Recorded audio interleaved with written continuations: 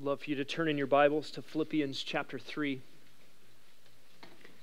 And we're going to close our time this weekend in only one passage.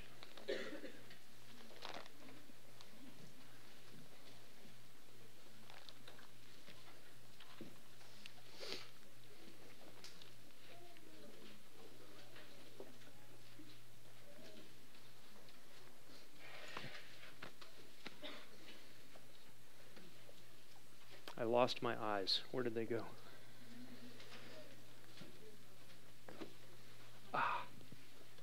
Can't see them without these. All right.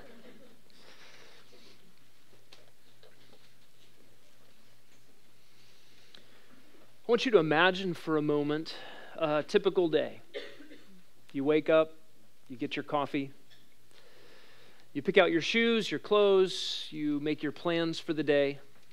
You're going to spend time with friends, you're going to go to work, you've got projects around the house. And when you get to where you're going, a message arrives. And the message simply states that you have been declared a citizen of a country that you've never heard of. You quickly do a Google search, you do your research, you start looking into this country, you discover that it is an idyllic place. Perfect weather, beautiful topography, mountains, oceans, no humidity, no mosquitoes, no mayonnaise. I keep bringing that up. I need to stop that. There is peace in this country. The country does not have enemies that can threaten it, and it has peace within. The behavior and activities of its citizens are well regulated. Everybody loves living there. But they have a very strict immigration policy. No immigration. You can't get in. The only people allowed to live there are those who are born there. The more you do your research, the more you discover that the best part of this beautiful land is its government. It has a dictatorial monarch, and his word rules. But the more you discover about this king, you find that he is like no other. He is an absolute monarch, but his is a governance of kindness toward all of his subjects, whom he knows personally. And he wants to bring you there. He wants to make you a citizen. This, of course, would change the way you drink your coffee. This would change the way you go about your business and make your friends and raise your kids and plan a career and recreate. This changes everything. And Christian, what I have just described to you is no tall tale. It is actually your story. This is precisely what has happened to you. Leave out the Google and the mosquitoes. I want to turn your attention to Philippians chapter 3, verses 20 and 21. This will be the focus of our time this morning.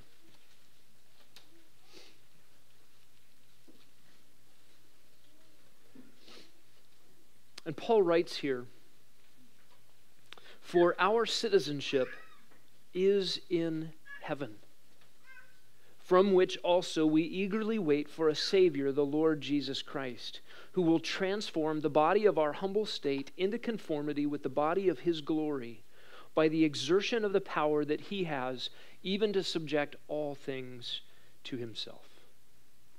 Let's pray together.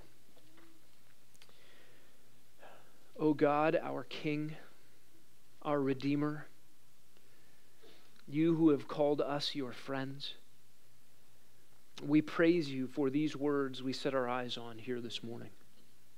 These truths which transcend our circumstances, our experiences here, and yet are more real, more true, more enduring than anything we could experience or feel here. God, help us to grasp these things by faith and cling to them with a white-knuckle grip of trust in you over time. As we wait for your appearing, as we wait for our homegoing, may these truths resonate in our hearts and regulate our lives here so that we are prepared and so that we are investing in our future citizenship. And we ask it for your glory and our good in Jesus' name. Amen. What we're going to look at this morning are 3 reminders that radically affect everyday life. This is where a theology of heaven, of all the things we've looked at this week, comes down to everyday life. These 3 reminders ought to change the way we live. We need to understand the context of this passage. Notice that in verse 20, Paul begins his statement about our citizenship in heaven with a little subordinating conjunction, the word for. And that tells us to look up. This is predicated on things that are said prior to this passage. Paul is giving a reason for something in declaring that our citizenship is in heaven. And we need to go back to verse 17 to discover what he's getting at. He says there, brethren, join in following my example and observe those who walk according to the pattern you have in us. For many walk, of whom I often told you, and now tell you, even weeping, that they are enemies of the cross of Christ, whose end is destruction, whose God is their appetite, and whose glory is in their shame, who set their minds on earthly things. The heading for this whole section is Paul's injunction to follow Paul. Paul says, follow me, follow my example. We'll discover exactly what he has in mind with that example.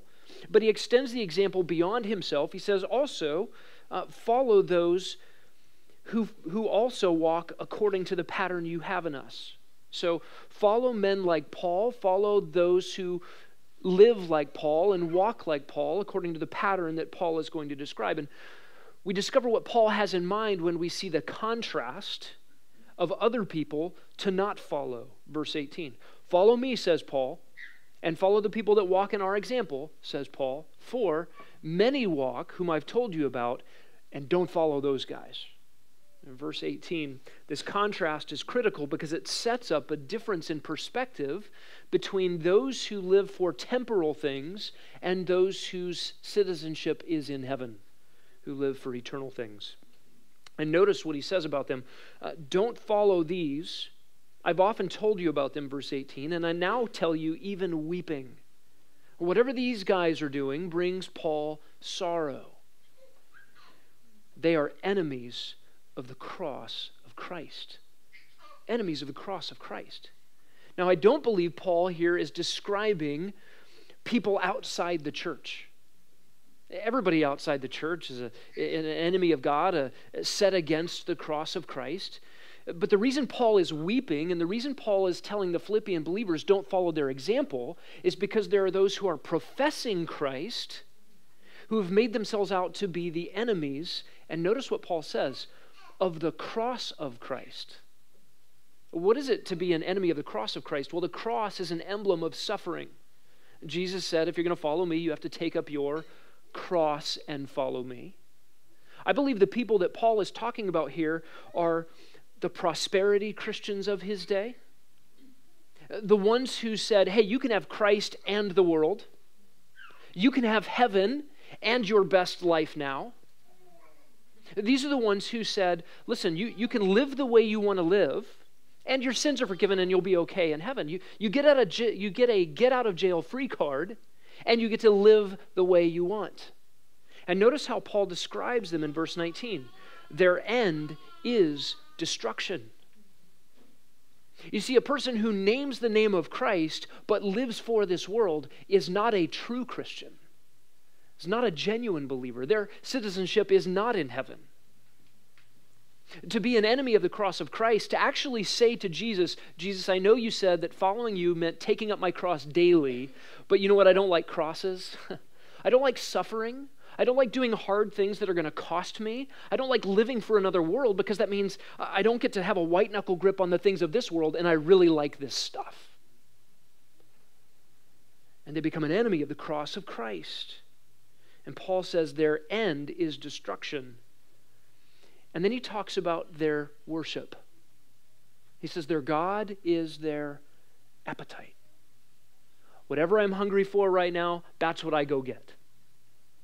No regulation of the life for eternal things. No curbing of fleshly appetites. It's there, I want it, I'm just going to go get it. It is ultimately the religion of the worship of self. My God is my appetite. Whatever I want, I just go get it. Not living for another world, not governed by the patterns of heaven, by the priorities of heaven, by the passions of heaven, but governed by me. Burger King said I could have it my way, and by golly, I'm going to have it my way. Nike said just do it, and I'm going to just do it. This is the pattern of the world. Self-absorption, self-consumption, worship of me. Their God is their appetite. Notice he also says their glory is in their shame. We've been talking about glory this weekend. We will enter into our eternal glory. We will be in the presence of God's glory and the glory of God, the weighty brilliance of God's glory emanating out through the people of God and the architecture of the city of God and the New Jerusalem. But what is the glory here for these false professors of Christ? Shameful things. Shameful things. Does this mean that these believers are walking around talking about the things that they can do? Hey, listen, I can have Jesus, and listen, I can have the world too. And they're actually boasting in what they might consider liberties that are actually self-destructive behaviors that harm not only themselves, but also the church. I believe haunting the church at Philippi and haunting a lot of the churches during the New Testament era are the same kinds of things that infect and infiltrate the church of Jesus Christ today. People that say, hey, sin is not that bad. I can have what I want, and I can still hold on to Jesus. And Paul says such is not the end of that is destruction. Because they're glorying not in the glorious God of the universe, not in their Redeemer, but actually in sin. In sin.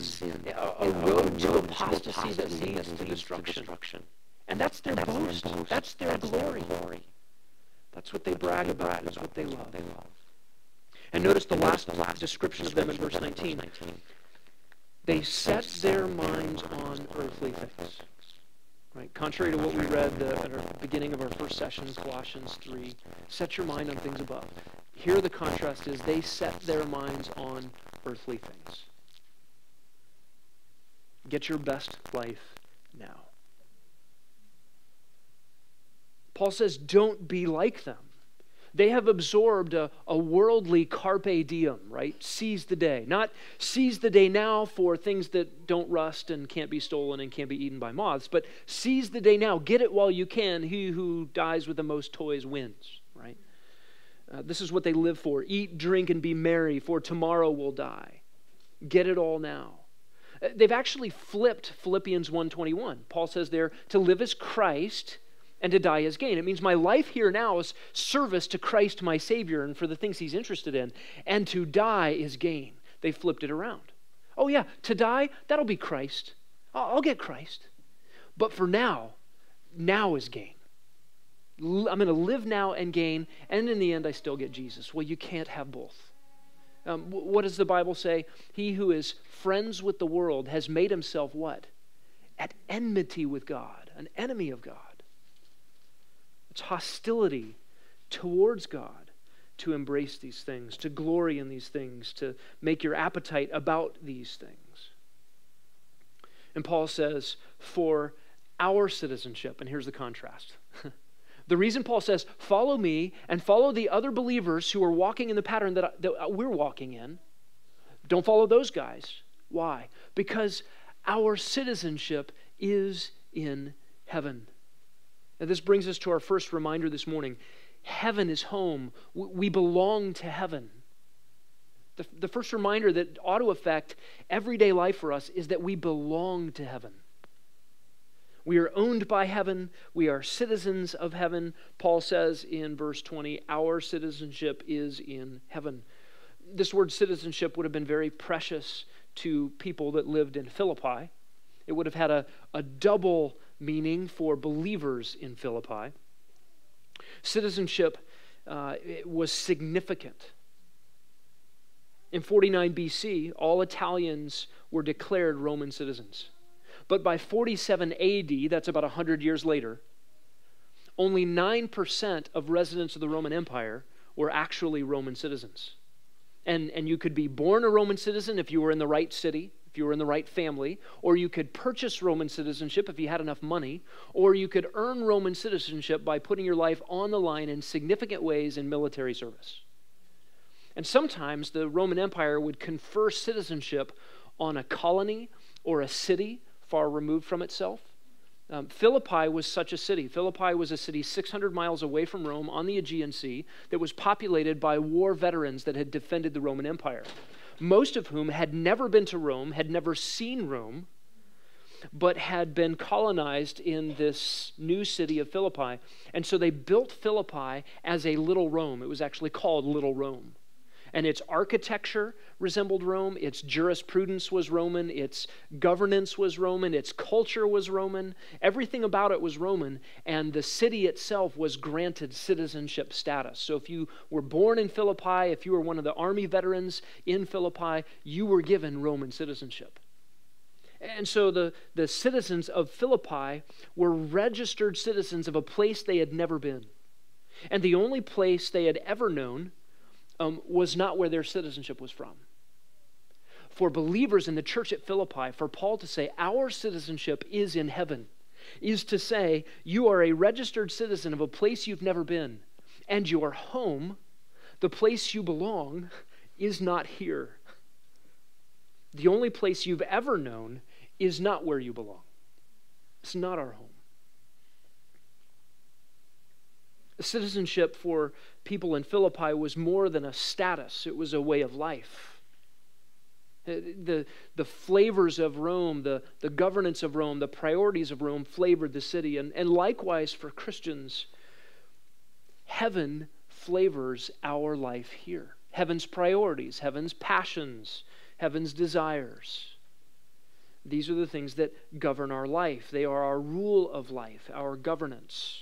And notice how Paul says this. Our citizenship is in heaven. Present tense, not future. He doesn't say, hey, your citizenship will be in heaven when you get there. Walk through the pearly gate and you're good. No, you're a citizen of heaven now. This is similar to what Paul says in Ephesians 2. We have already been seated in the heavenlies, or Colossians 1:13. We already have been transferred into the kingdom of God's beloved Son. These are present realities.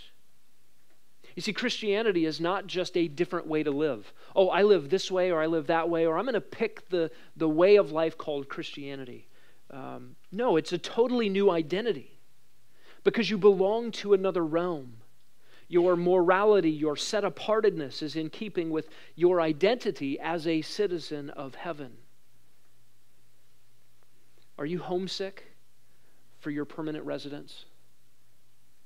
Is your life increasingly governed by the priorities and passions of heaven? It may be that you have never yet experienced a change of citizenship. If you don't find in your life a longing to be home and an increase in the governance of your life by the priorities that are marked by that home, then it could be that you are not yet a citizen of heaven. You only get in by birth or by blood, right? We get in by new birth and the blood of Jesus Christ. There's a second reality that governs everyday life for us that changes the way we get our coffee and pick out our clothes and put on our shoes and make our friends and go about our business. It is this: we wait for Jesus. We wait for Jesus. Notice what Paul says in verse 20. Our citizenship is in heaven, from which we also eagerly wait a Savior, the Lord Jesus Christ. We eagerly await our Savior, the Lord Jesus Christ. Salvation can be spoken of in your New Testament as past, present, and future. We have been saved. We are in the process of being saved, and there is a future salvation yet to come. That's not to say that anybody who has been saved, justified, is in jeopardy, right? What God begins, He finishes. But our salvation can be seen from different vantage points. Our salvation has not culminated yet in its final reality. And we are in the process of being saved. We have been saved, and we will be saved. This is why Paul can say here in Philippians 3:20, we eagerly await a Savior. Wait, I thought I was already saved. Yes, we can't wait for our Savior to come back and complete what he has begun. And Paul calls him here the Lord Jesus Christ. That is, he is the Lord. He's sovereign over everything, and he's in charge of my life.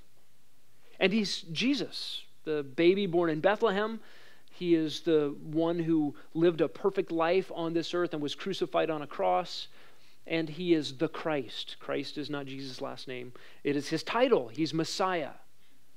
Right? He is the Lord Jesus, the Christ. And we await him in eager expectation. This word for eagerly waiting is used 8 times in the New Testament, and every single time it is looking forward to eschatology, the end times. It is looking forward to the return of Christ and the vindication of our Savior and God setting everything right. And this Lord Jesus Christ, we eagerly await for his coming from heaven. From heaven. And heaven is home, we've talked about it this weekend, because Jesus is there. Heaven is home because God is there. He is the focus. He is what makes it home. This waiting for Jesus is not an idle waiting. This is not a sitting around twiddling our thumbs, wondering what to do. In fact, this is an active, eager waiting. I remember my dad would say often, could it be today, son? I remember flying remote control airplanes or being out a lake and seeing a thundercloud roll in over a lake. And Dad would look up and he'd say, could it be today?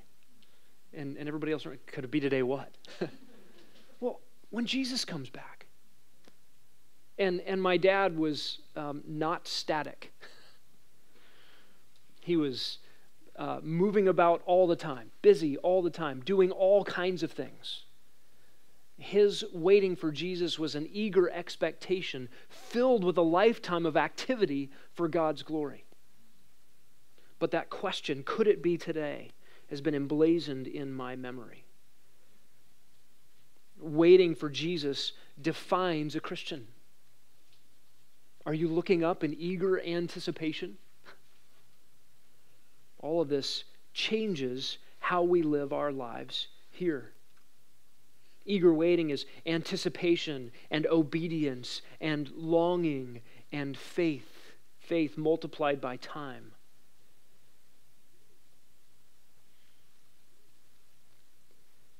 This changes the way we eat our cornflakes in the morning and get our coffee and hang out with friends and go to work and choose a career and raise our kids. This changes good days and bad days. We talked about this last night.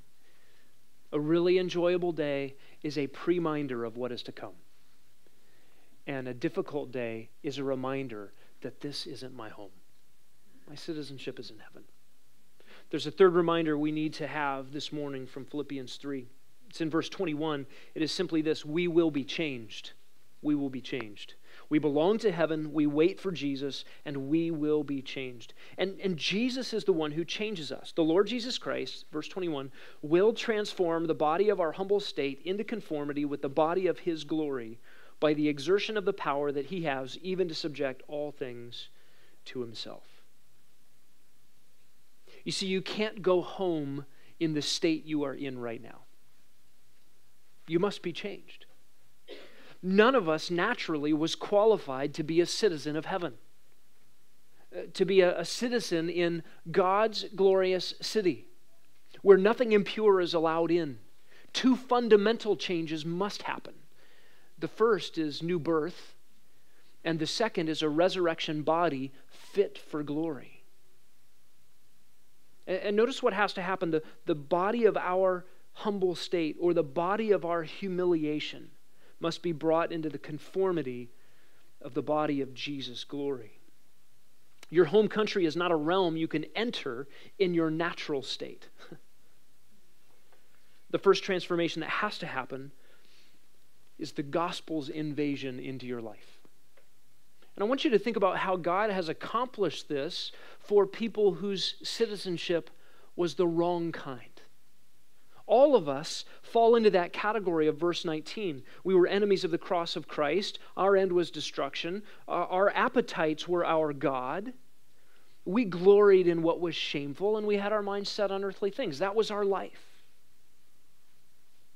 When I was a kid, I had an ant farm. Anybody have an ant farm? Okay.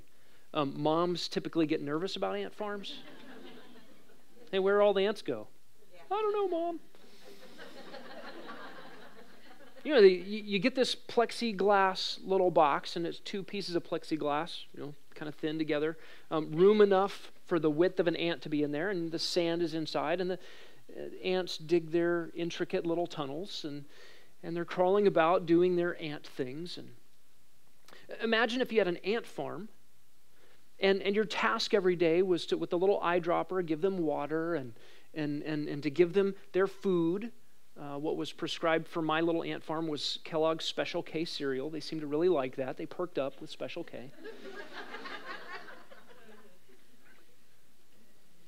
And your job every day is to make sure the ants have what they need.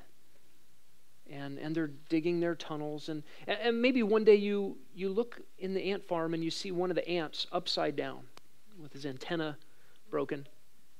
Do they have antenna? Yeah, I think they have antenna. The antenna broken, and he's not moving. Think, what happened to this ant? And so you pluck his little body out of the ant farm and you put it somewhere. And the next day you come back and there's 3 more ants with mangled cephalothorax or whatever they have. You think, what is going on? And you look closely, and the ants are fighting with each other, mangling each other, killing each other, stealing food from each other, burying each other in their tunnels. Think, what has gone on with these ants? They're crazy. And, you and I would just order some new ants.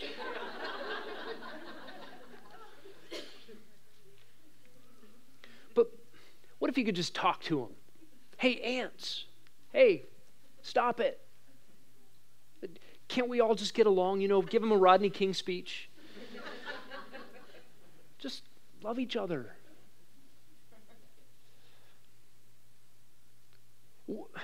They wouldn't understand. And so you fat fingers go down in there and give them their food, and they bite you. Well, no, don't you understand? I'm trying to take care of you. I want to help you. I give you what you need every day, and you hate me. And what if you could go down in there? Maybe take on ant form and crawl around in their tunnels and talk ant talk and eat ant food, and that'd be creepy. And those ants, they don't understand you. They don't know who you really are. They just think you're some other ant to mistreat. And they don't listen to what you say, even though you're saying the wisest ant things that have ever been said. And you're fixing broken antenna, and even some of those dead, mangled ants you caused to breathe again. I mean, you know where the story's going. And what do the ants do to you? Pull off your antenna, bury you in the sand, beat you up, spit on you, mock you, make fun of you. Who are you? What are you talking about? Kill you.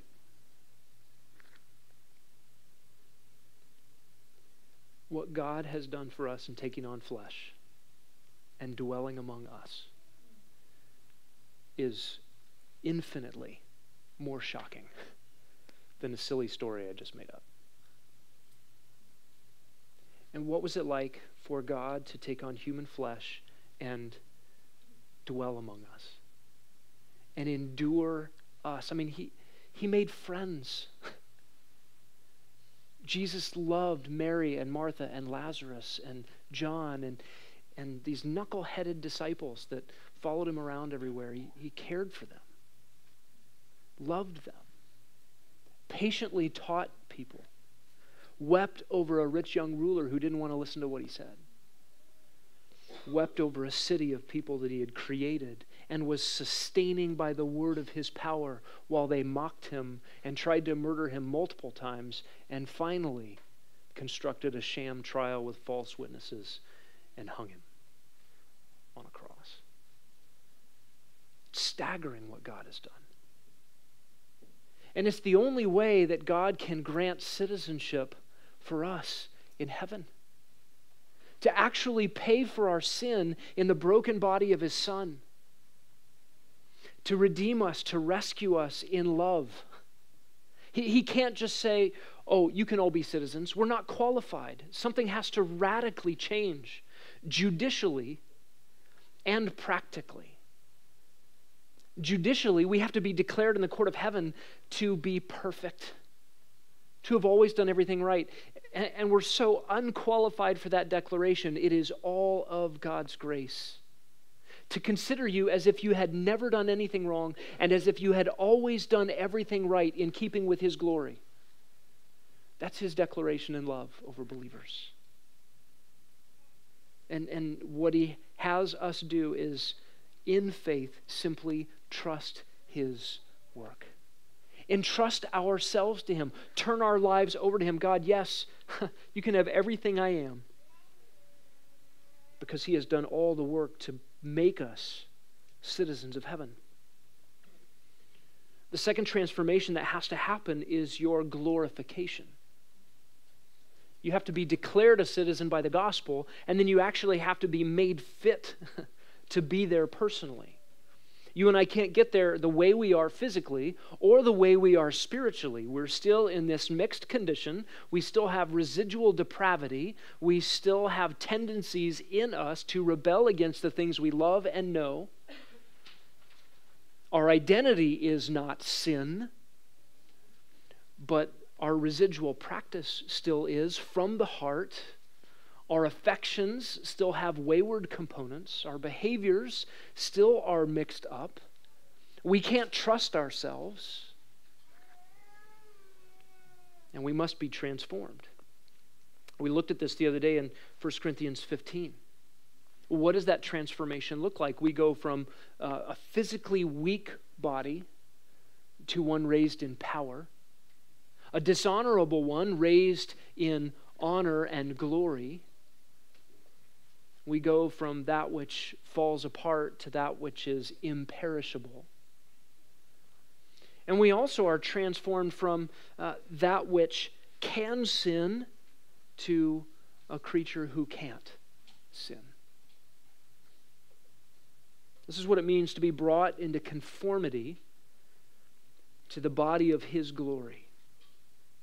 That you and I will resemble the resurrected Lord Jesus Christ as far as it is possible for creatures to approximate the Creator. Specifically, the second person of the Trinity, the God-man, Jesus in his resurrection body, will always be located in a physical human body that he has for eternity. He is still omnipresent. And yet he is manifestly located in a human body forever from Bethlehem on, and specifically from his resurrection body on. He will always be the God-man. And you and I will resemble his glorious body, brought into conformity with it. Now that requires a lot of power. Paul describes that power at the end of verse 21. We will be transformed into conformity with the body of Jesus' glory by the exertion of the power that he possesses, the exertion of the power that he has to subject all things to himself. What kind of power does Jesus have? He has the power to make every tongue confess and every knee bow. Everybody in the universe, thrones, rulers, dominions, Satan himself, all of God's enemies, every rebel, everything will say, Jesus is Lord. Not because they worship him and love him, but because they must, and they will. The kind of power it takes to get your enemies to make that kind of confession is remarkable. I can't even get myself to do what I want to do, much less people around me. You and I have no power to transform our circumstances. Jesus has all power in the universe to transform every circumstance and make everyone bow the knee and every tongue confess that he is Lord to the glory of the Father. And with that power that Jesus possesses, he will subjugate every ounce of rebellion in a believer and eradicate it completely. He will do away with every perishable element of your broken physical body here and do away with it. And bring all of you into conformity with his glorious body. It's remarkable power. That day will be the vindication of Jesus. That day will also be our glorious culmination of salvation. What will it be like? It'll be glorious. I don't know about you, God has used several significant events in the course of my life to make me long for heaven, eagerly await Jesus' return, to cling to my citizenship, to value it. One of those events took place in college, and it was the first one that I can remember thinking, oh, I want to go to heaven. And I was a first-year flight student in college, had just gotten my private pilot's license, and that's your ticket to freedom. Now I can take passengers, and a friend of mine knew a Christian singer that I listened to. And lines from his music were often about heaven.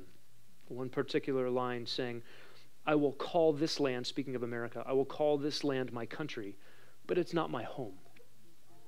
And his music just resonated with me. And so my professor's sister was a friend of his.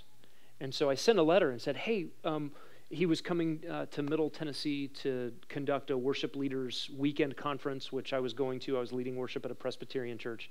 And so I was invited to this weekend conference, and I said, hey, when you're in town, do you want to go flying over the Appalachian Mountains? By the way, if you live in Tennessee, it's Appalachia, just so you know. Do you want to go flying over the Appalachian Mountains, see it from the air? I'll give you a tour. And he said, sure, I'd love to do that. So, big-eyed celebrity, I can't wait to go take this Christian singer, one of my heroes, and take him flying. That was the week he flipped his Jeep and was killed. So he didn't come do the conference. Charlie Peacock replaced him instead. And I remember being so shaken. I'd never met him. He had sung so often about heaven, and now he was in heaven. And I was surprised by the palette of emotions. I didn't grieve personally because I didn't know him personally, but I felt the sadness of the loss that others would feel. And I felt strangely envious. Well, this is what he's been singing about. This is what I've been singing about as I listened to his cassette tapes. And I want to go to heaven. It's like I got his music for the first time. Second event was significant, and Janet's mom went home after a long battle with cancer in 2001. We had been married about a year, and we got to be with her when she breathed her last, sang her last hymn, and went home. And I'll never forget the experience of knowing that she was here in a deteriorating body. And then there was a body, but she wasn't here. And she was home. And there was personal sorrow. There was personal sadness. And still the thought, Janet would have for years, I just want to call Mom and ask her about a recipe. Picking up the phone and, I'm not going to be able to talk to her. She didn't get to meet her grandkids. Would love for her to have seen Evie and Zoe. Evie's middle name, her first name, right? Her first name is Mary Jane.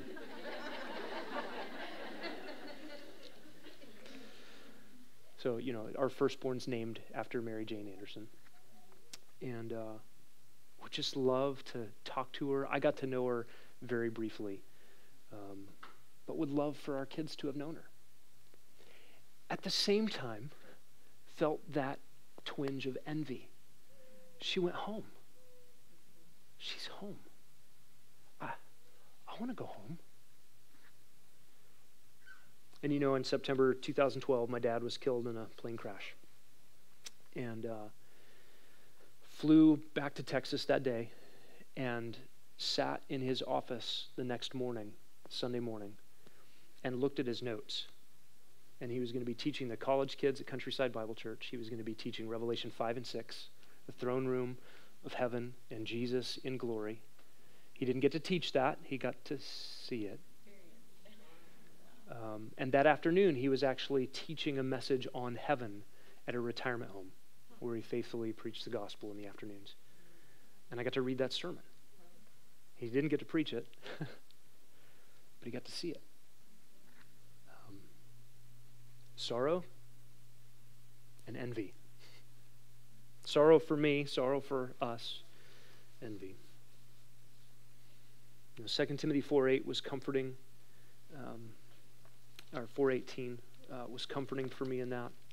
We don't think of cancer and plane crashes as particularly safe things.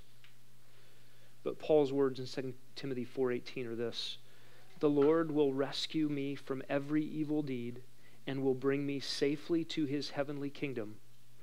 To him be the glory forever and ever. Amen."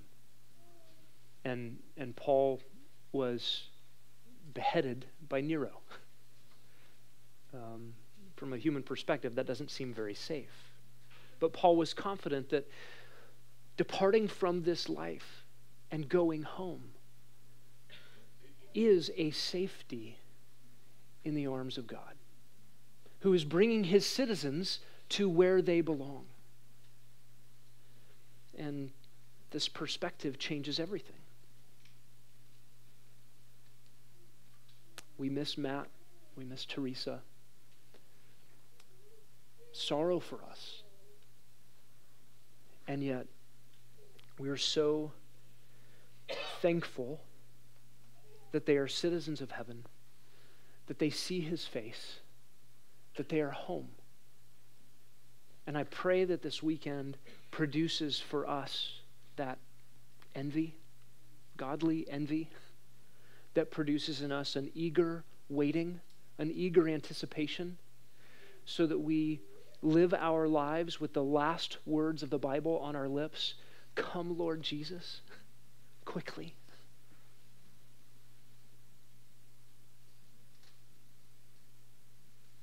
For us to say, or to have said at a memorial service for each one of us, that she has left the land of the dying and has gone safely home.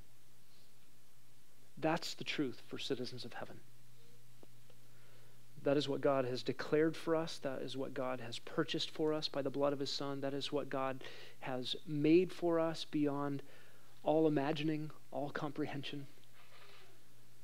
It is everything we have to look forward to. Let's pray.